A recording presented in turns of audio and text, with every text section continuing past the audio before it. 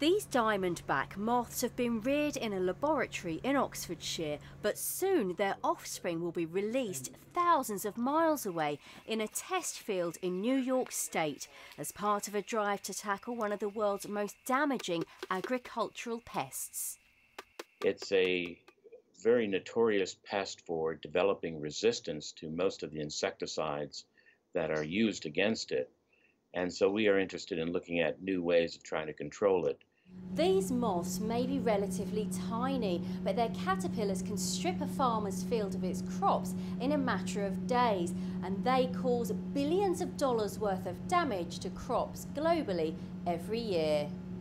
The genetically modified moths carry a gene that prevents the female offspring from surviving.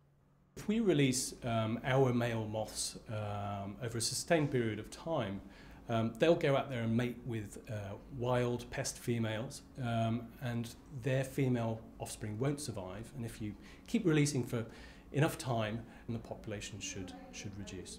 The modified moths have been programmed to have a fluorescent marker, enabling the scientists to keep track of their behaviour.